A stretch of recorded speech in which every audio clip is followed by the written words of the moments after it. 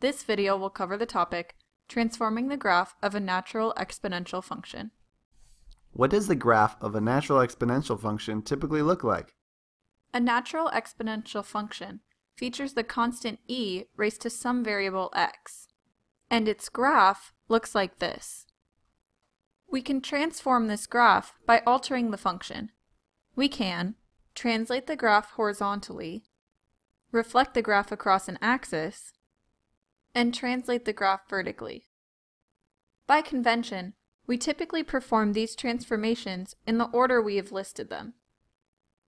So let's see what happens if we want to transform the graph of y equals e raised to the x to make the graph of y equals negative e raised to the x minus 6.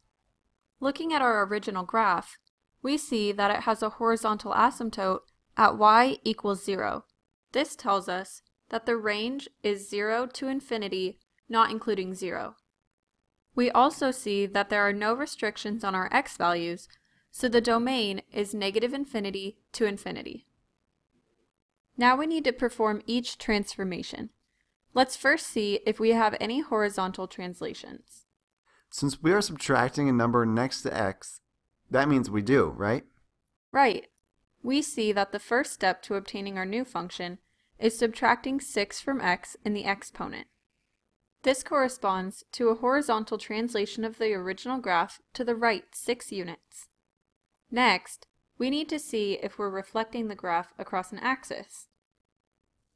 Well, I noticed that there's a negative sign next to e, so I think we reflect the graph, but I'm not sure which axis to reflect it across.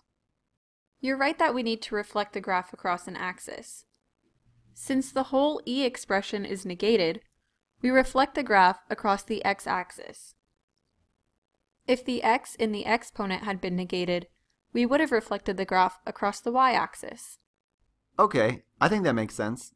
Now we have to check for a vertical translation, right? That's right. We see that we don't have any numbers added or subtracted to the e expression, which means we have no vertical translations. Now that we've checked for different types of possible transformations, we see that this is the final graph of y equals negative e raised to the x minus 6. After these transformations, the horizontal asymptote is still y equals 0. However, now all the y-coordinates of the points on the graph are negative. So the range is now negative infinity to 0, not including 0, and the domain is still negative infinity to positive infinity. Okay, so when transforming the graph of a natural exponential function, we need to pay attention to constants being added or subtracted to the function in some way, as well as check to see if anything is negated.